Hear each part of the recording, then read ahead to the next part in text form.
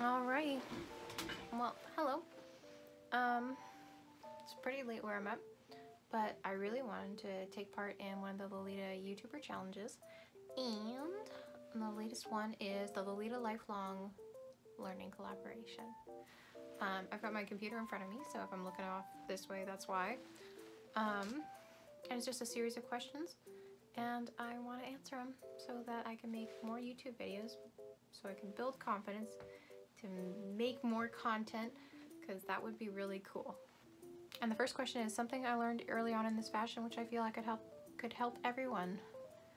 My number one tip for something I learned early on was that it's good to have a pair of shoes that'll work with every dress you buy. And I would say you need about 3 pairs of those shoes. Not need, but you know, it makes life a little easier if you've got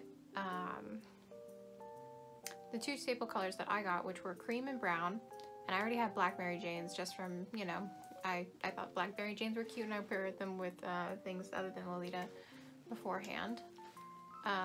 Most everything can be paired with cream, brown, or black, you know. It's one of those things where they're neutral and they're really good to accessorize with. You know, it might be for your taste, it's a pure white rather than a cream, but the cream was easier for me to find in my size. Alright, so number 2. The most valuable lesson I've learned in the fashion thus far, that there are people willing to help you if you help yourself first as best you can. So if you just make an honest stab at it, there's always someone who's going to try and help you if you reach out for it and you look in the right places. Like, you're not alone in this fashion. There's a lot of people who are really interested in the fashion as well and want to help, and they want to be a resource, but you just got to, you know, make the first couple steps on your own. And it feels nice to be connected to a larger community.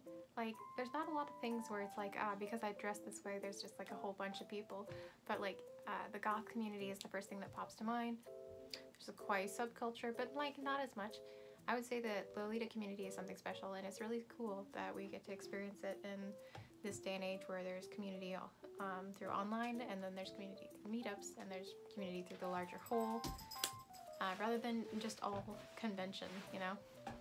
Got Nim in my room. I need to let her out. One sec.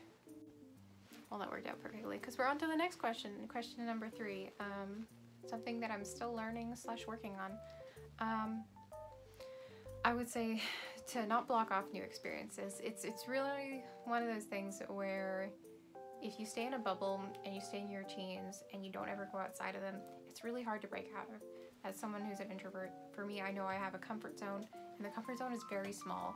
And it's taken a lot of concentrated effort of focusing on wanting to break out of those trends and wanting to have more friends and be part of the larger community. And to allow yourself downtime when you get back and say, hey, I'm not going to meet for another couple weeks, you know, that's fine too. If that's what it takes, that's what it takes. And growing is a good thing, and it doesn't have to be at anyone's pace but your own. Alright, so number 4, if there was a Lolita classes at school, I would take one in sewing. I would love to get more comfortable using a machine. I could save so much money if I could just make my own goddamn wrist cuffs, or if I could add a little bit of lace here and there. I have a sewing machine, but I just don't have the confidence to use it yet. I really want to go to one of those like in-person sewing, learn how to sew tutorial classes where they just teach you everything about the sewing machine and then how do you do basic stuff. But I think that would be a really great meet idea too, if anyone would be interested in doing like a little group of 5 people that, you know, you get to learn how to use a sewing machine. I don't know, it just seems like something that's a larger skill that's been lost through time that used to be taught to everyone, but not that it needs to be valued, but if someone who's seeking it, it'd be nice to have more access to it. Alright, so number 5, someone I've learned a lot from in this fashion. I've learned a lot from a lot of people, and I'm going to give some shout outs at the end, because honestly, I follow so many Lolita YouTubers and content creators. That's one of my like main sources of entertainment. When I'm not at work, I watch, you know, a lot of YouTubers, but the person that I've learned from a lot in this fashion is Lovely Lore. Big YouTuber, yes, but someone who picks themselves up when they make mistakes, tries not to hurt anyone's feelings, and makes room for growth and change. And, you know, that's the best you can do. If you can be a pillar of, hey, it's okay to make mistakes, and grow, and I'm trying not to hurt anyone. I think that's great that that's someone who's at the forefront of our community, and it shows that, you know, we're not a toxic, you know, salty Lolita bunch. I think that's like the most amazing thing. I try not to idolize people, I really do. I think we're all just people and we're all just trying our best, but I think that's great.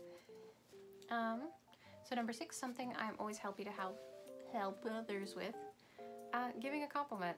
Like if you want someone to say, you look great today, and you dress super cute, and that looks great on you, I would love to be that person. I'm always happy to help others with that little boost. If you need that little boost today, I would like to be that for you, if I can.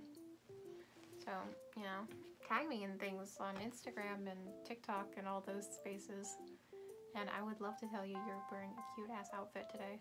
I really would. Number 7, if I could magically learn one Lolita skill, I would like to be magically knowing how to have that external armor when you go out in public. Yeah, I'm just an introvert. I have a job where I specifically have to talk to random strangers all day, every day, but it's a focused skill, it's a focused learning, and it's a focus to say things to people you've never met and try and make connections.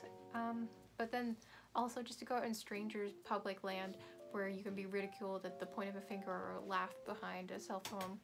Yeah, it's rough. I wish I had the external armor magic Lolita spell. That's the one I wish I had. Number 8, something I learned thanks to Lolita fashion, and that helps me in life in general. That you can learn the rules and then weave around them. There's usually a good reason why there's rules, and there's usually a good reason why, if you are seeking to change them or weave around them, that you can. Like, you know, life is subjective.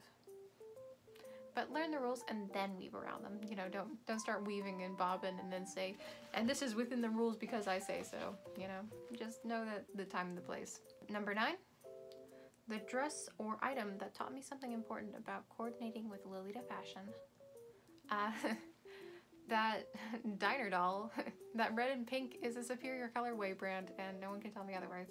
I don't think that's a controversial one, but I think it's okay to lean into things that you enjoy, like whether it be hyper femme, you know, pink red, which I think is like, because it just makes the pink more pink if there's red, or if it's, you know, you enjoy black and gold and you like feeling like an aristocratic vampire.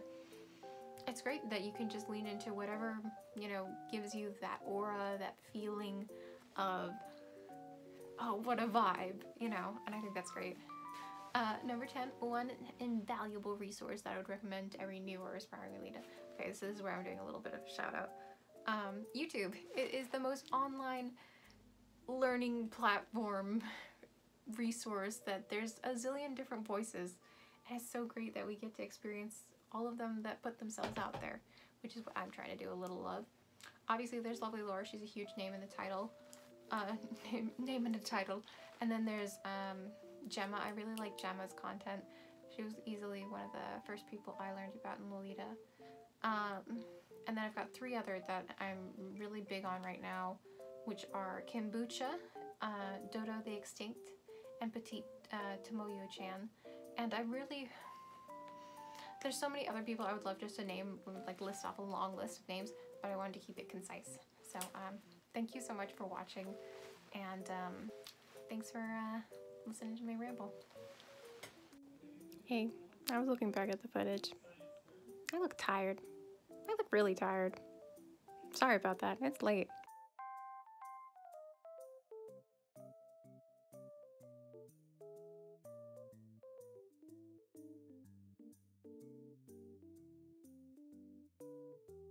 Hello and welcome back to my channel. My channel.